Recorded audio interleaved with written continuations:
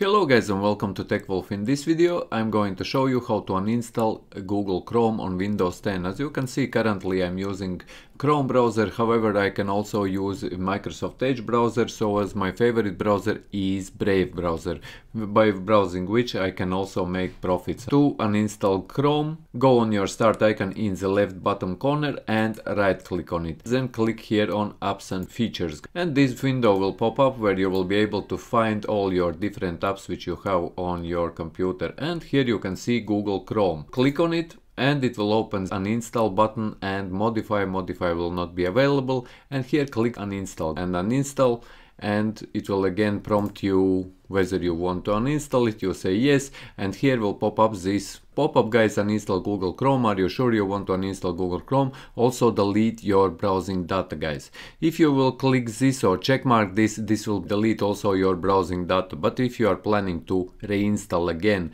Google Chrome in the future, then don't check mark. But if you want to delete all your data and everything to do with Google Chrome, then check mark this checkbox as well. So I will not be check marking it, and I will click here now uninstall, and it will uninstall Google Chrome on my Windows 10. So yes, I hope that you found this video useful. If you did, leave a like, share this video, subscribe to my channel if you are new, and see you in the next one.